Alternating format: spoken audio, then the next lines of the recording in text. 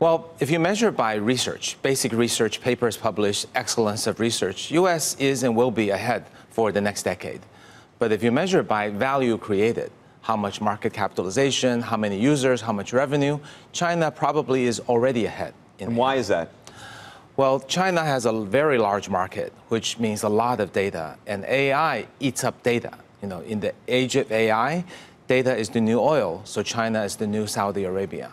Simply because they have more people? More people and also more data measured per person because your payment is all captured. Everything you pay is by mobile phone. In this book, though, you talk often about this idea of the Chinese historically being copycats of the U.S. Right.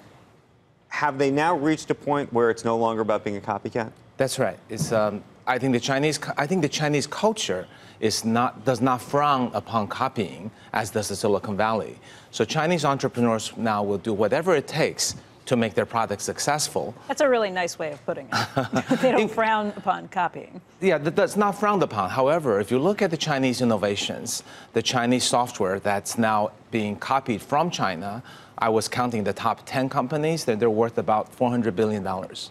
And these are not necessarily AI companies, but if you measure the AI companies, just our investments, our top 5 AI companies are valued at about $23 billion US dollars. Right. Obviously, we are in potentially a trade war right now between the U.S. And China as well. Yeah. And I'm curious, as someone who worked at Google, and by the way, speculation that Google might try to enter China again, how you think about the U.S. and technology companies doing business in China and some of these Chinese businesses doing business here?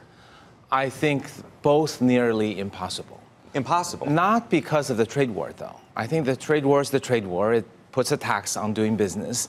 What has happened in China is there's now a completely parallel universe of software people use, brands people trust, product quality that has emerged due to large amount of data and AI.